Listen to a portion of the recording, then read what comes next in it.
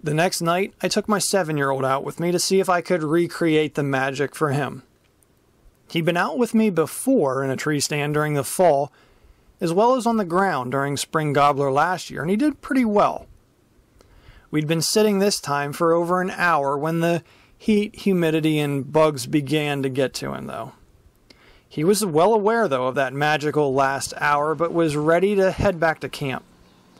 He'd just pulled his bug mask off when I told him, "Let's just sit here another 5 more minutes, bud, and if we don't see anything, then we'll head back."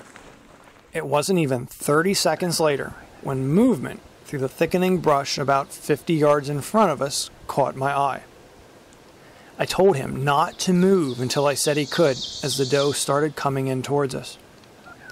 Out of the corner of my eye, though, I saw binoculars ever so slowly being raised.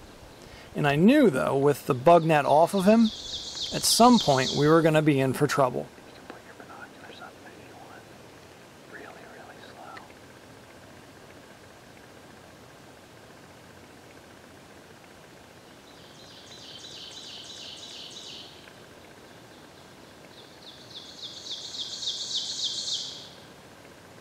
Easier.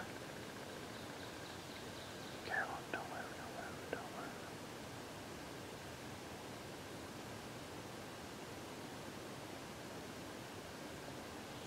Don't move.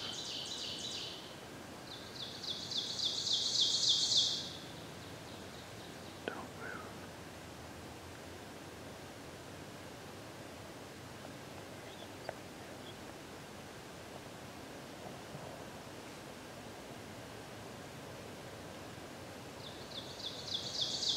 Don't move.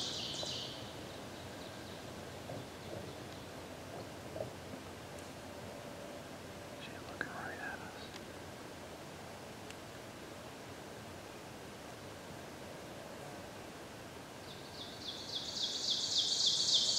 Do you see her?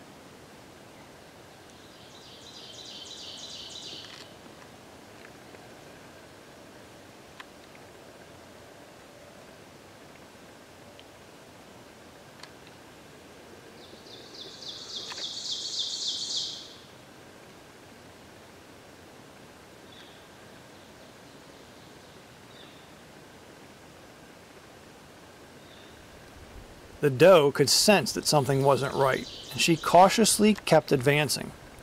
But eventually, she had more than she could stand to take. Turned to reveal she'd recently given birth, blew, She's getting worried. and away she went. She doesn't feel safe.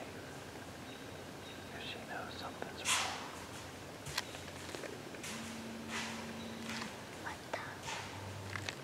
That's what they do when they get scared.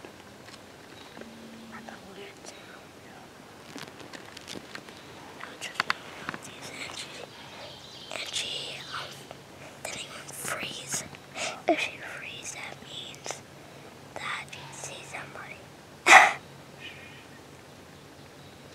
That's what they do to alert all the other deer. They breathe through their nose really loud. Oh my gosh.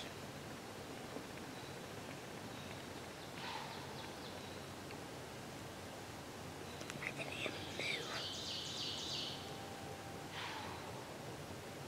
Well, she knew something wasn't right.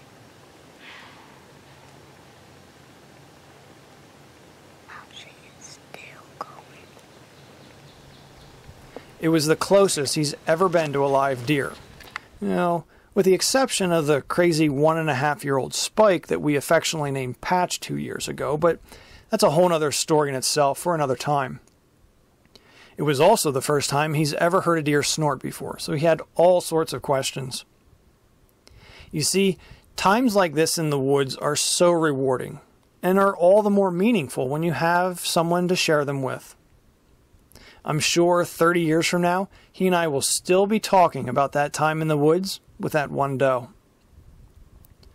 Find somebody that you think might be interested and take to the woods. Or for that matter, take someone who thinks they'd have no interest in the woods, and you both might just find more than one thing that surprises you.